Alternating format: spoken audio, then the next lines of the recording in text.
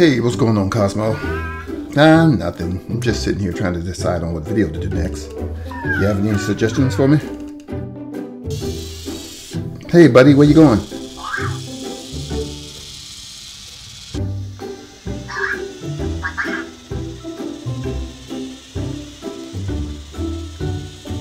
You know what?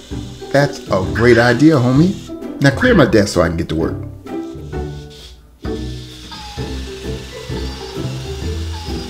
Cosmo, no!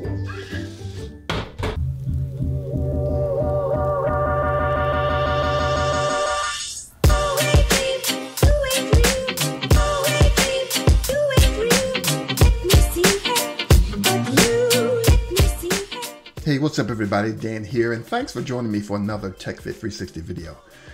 I have the MXMaster 2S mouse right here, and if you've been wondering, should you just keep the MXMaster and be satisfied or upgrade to the MX2S? Well then, this video is just for you. Let me start by saying I love the MXMaster mouse. I haven't encountered any issues with it whatsoever since day one. It's been my ride or die mouse. So I'm hoping I can get this same level of commitment from the MXMaster 2S. I didn't plan on doing a video on this mouse because let's face it, it's been out for a minute. But since one of my subscribers asked about it, I decided to put something together. And today, I'm just going to focus on the differences between the two.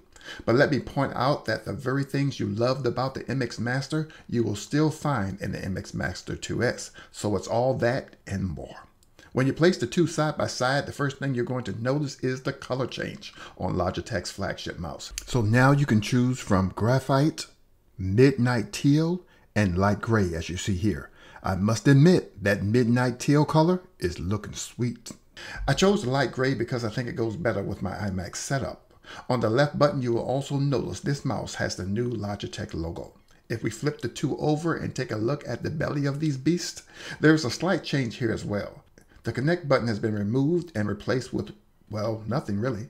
Now, in order to place the mouse in discovery mode, you must hold the easy switch button for 3 seconds. Now, let's get to the 3 reasons why I feel it's worth upgrading this mouse. Number 1, fast charging. Logitech claims that a 3-minute charge will get you through a workday, and a full charge will last for over 70 days. On March 30th, this mouse was charged at 100%. When I reach 70 days, I'll update the video description, including the results.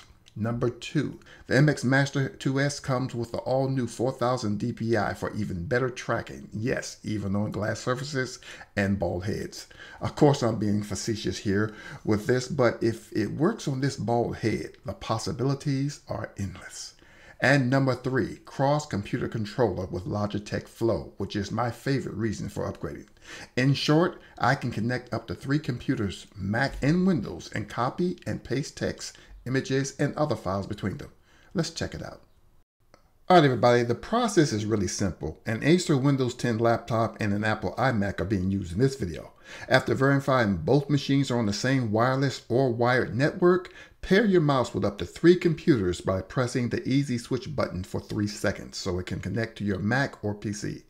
The installed Logitech options will automatically appear. Once you have the software installed, make sure you enable Flow in the Logitech software. When both devices connect successfully, you can then start copying and pasting files between up to 3 machines. I am really loving this feature.